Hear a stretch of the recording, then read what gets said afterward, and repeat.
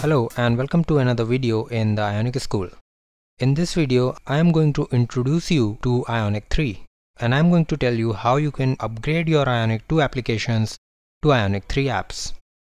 Now, one thing that I would like to mention very clearly here is that Ionic 3 apps are very similar to Ionic 2 apps. Ionic 3 and Ionic 2 are different versions of the same framework, while Ionic 1 was a completely different framework.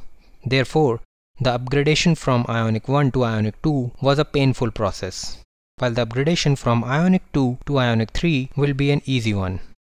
So how can you upgrade an Ionic 2 app to an Ionic 3 app?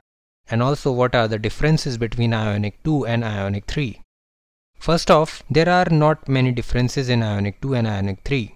Ionic 3 has just some major updates and therefore the version has been changed from Ionic 2 to Ionic 3.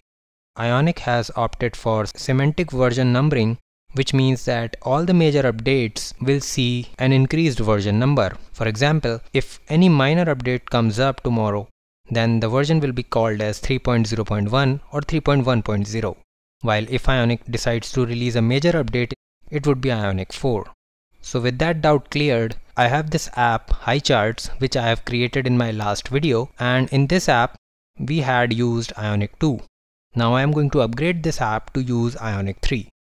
To be very clear, all the apps that you create from now on will be Ionic 3 apps. If you have any old app like this one, you can upgrade that app using the process that I am about to explain. So let's open the package.json file right here. And here you can see all the dependencies that are specified. You can see that the version of Angular used in this project is 2.4 and the latest version of Angular which has been released recently and used in Ionic 3 is Angular 4. Angular has also opted for semantic versioning, which means that all the major updates will see a newer version. So now that we have decided to upgrade this application to Ionic 3, we will have to go to Ionic's documentation. So let's open the Ionic page on GitHub, and here I have opened the changelog.md file. This file specifies all the steps that we need to take to upgrade our applications from Ionic 2 to Ionic 3.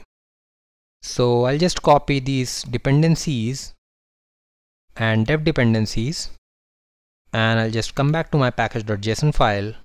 I'll get rid of these dependencies and dev dependencies, paste in the text that I have copied from GitHub, and I'll save it.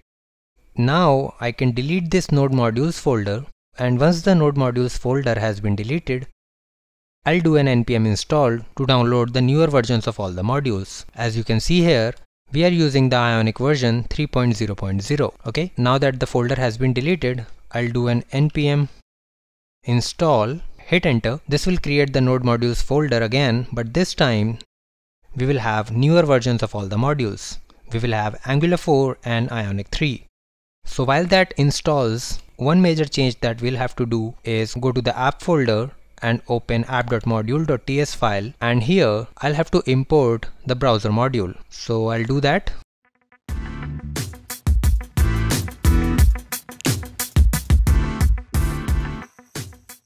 I'll pass the browser module in my imports array. Okay, you have to do that. And if you are using HTTP module in your application, then you will also have to import the HTTP module. Okay, and you have to pass in the HTTP module as well in your imports array. Okay, let's just wait for the npm install to complete, and then we will run our application in the browser. Okay, so npm install has finished now, and we have the latest versions of all the node modules. So now it's time to do an Ionic serve. Hit enter. Okay, so I'm getting this error because in this app I have used the Angular 2 highcharts module, which is not installed. So I'll just do that right away.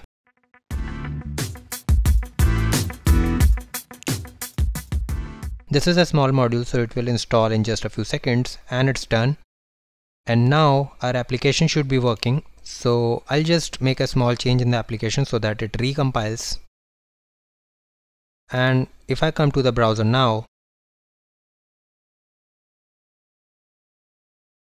you can see that my application works as it was working before. Also, they have completely changed the grid and typography. So if you are using grid, check out their documentation to see what they have changed in the grid. And there are a few minor changes as well that you can check out in the documentation. So this was pretty much it. This is not a hard process migrating from Ionic 2 to Ionic 1. It is a simple process. All you have to do is just use the latest versions of all these modules. You have to pass in browser module in your imports, and you have to pass in HTTP module in your imports. Besides this, they have also introduced lazy loading, which I'll cover in another video as it is a slightly complicated topic. So see you in the next video.